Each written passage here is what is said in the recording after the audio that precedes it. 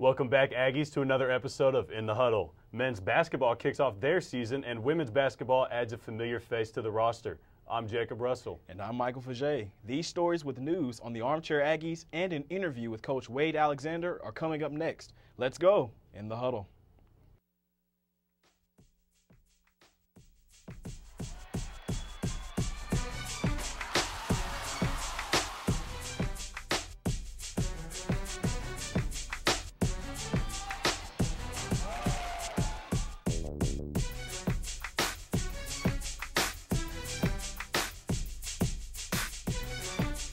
Basketball kicked off their season last week against the University of North Texas in an exhibition matchup.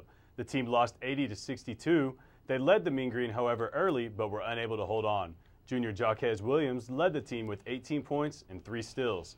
Head coach Wade Alexander talked about how Williams should be a consistent contributor for the team.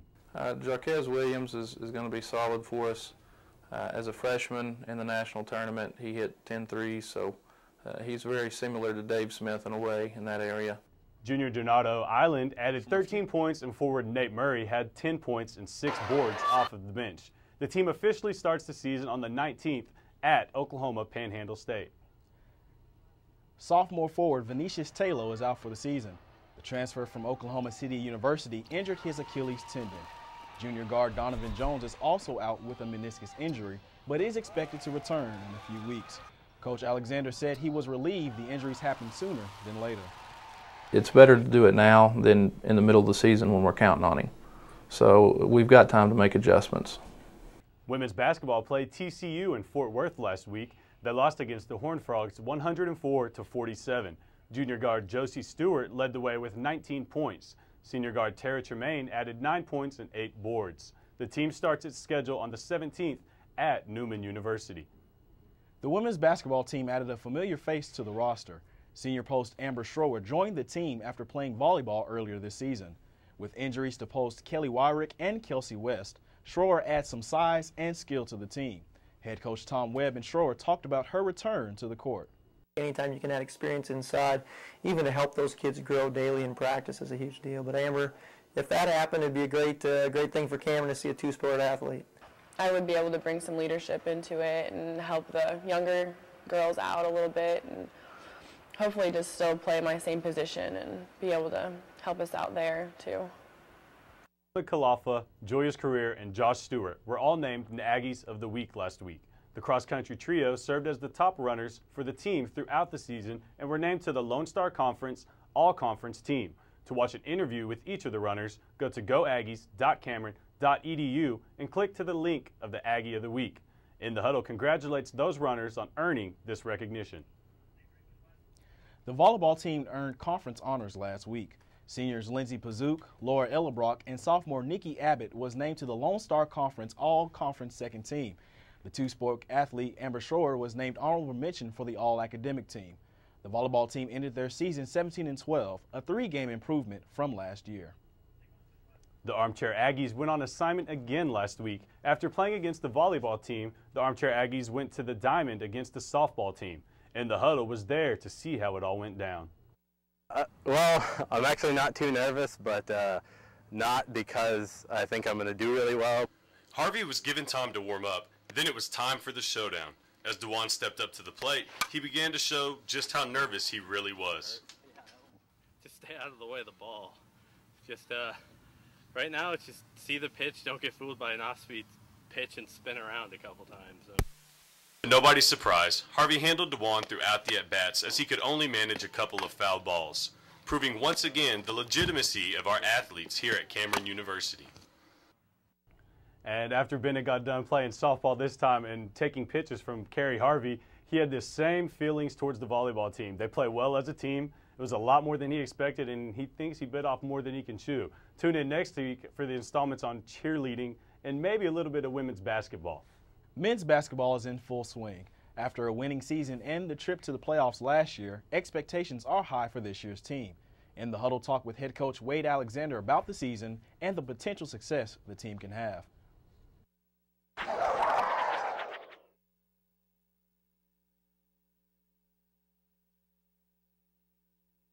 Coach, you have 11 new players. brand new roster. What has been some of the strengths of the team this year?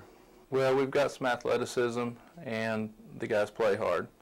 With those two things, we can make up for a lot of deficiencies we may have. We've had some injuries, so right now we're just trying to figure out what our overall team strength is.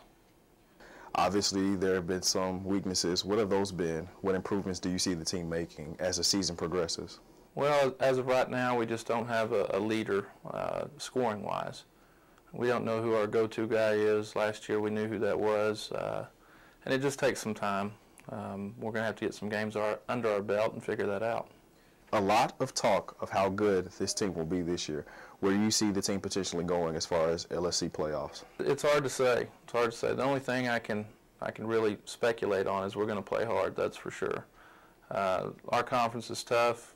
There's been teams that's been picked last that's won it over the past couple of years.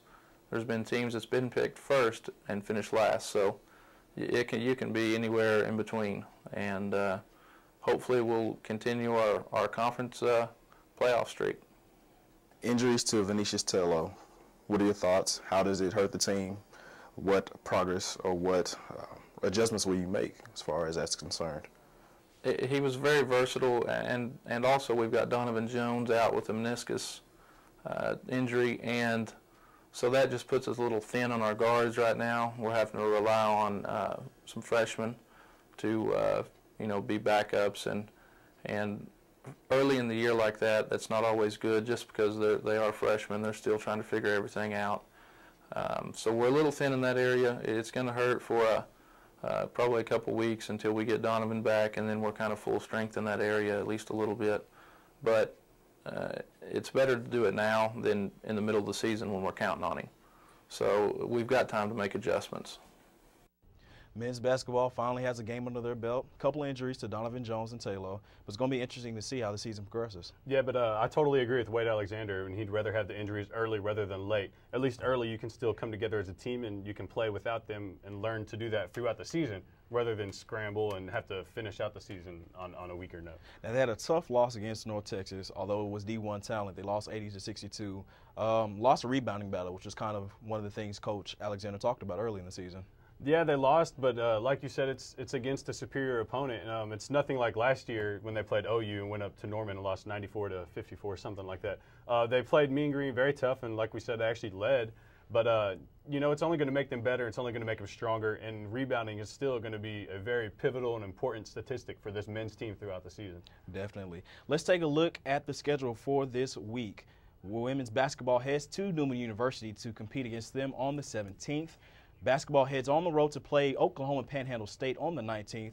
Sophomore Julius Career will represent the black and gold at the NCAA D2 National Championships on the 21st. Few events happening in the sports season now. Women's basketball starting their season. And also Julius Career heading to nationals for cross country. Huge news. Very electric runner. He's been able to do a lot of things, and we've heard nothing but good news coming from the cross country camps about this young man. And I know Matt Aguero, the head coach, has a huge amount of confidence in him and what he's been able to do for the program. So wish him the best of luck, and I think he's going to be able to make some noise. Definitely make some noise for the black and gold. That concludes another episode of In the Huddle. To review this episode, go to youtube.com and type in CUInternetTV with no spaces. You will also find the latest episodes of This Week in SGA and Top of the Hour.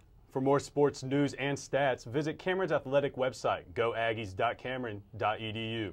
Check out the latest in Aggie sports and watch Coach Webb's All Access show. We want to give special thanks to Sports Information Director Craig Martin for his help in making In the Huddle the show for Cameron Sports. And once again, we'd also like to thank the CUTV crew for their help in making this show possible. So for everybody in the CUTV studio, I'm Jacob Russell. And I'm Michael Faget. We'll see you in the Huddle.